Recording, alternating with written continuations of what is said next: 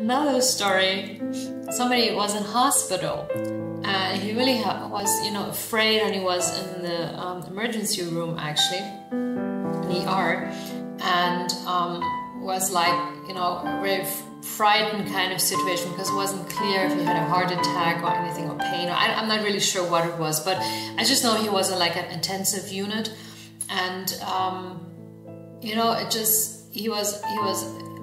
had anxiety, he was really afraid, he was had pains. So you can imagine, maybe you had it by yourself already when you were sick and ill, how it is when you feel so helpless and don't even know how things go on, or if the diagnostic that is maybe approximately was standing that they were talking about is going to really be fulfilled. So it was a quite very, for the nerve system, a very extreme situation, and he had the possibility to put it on his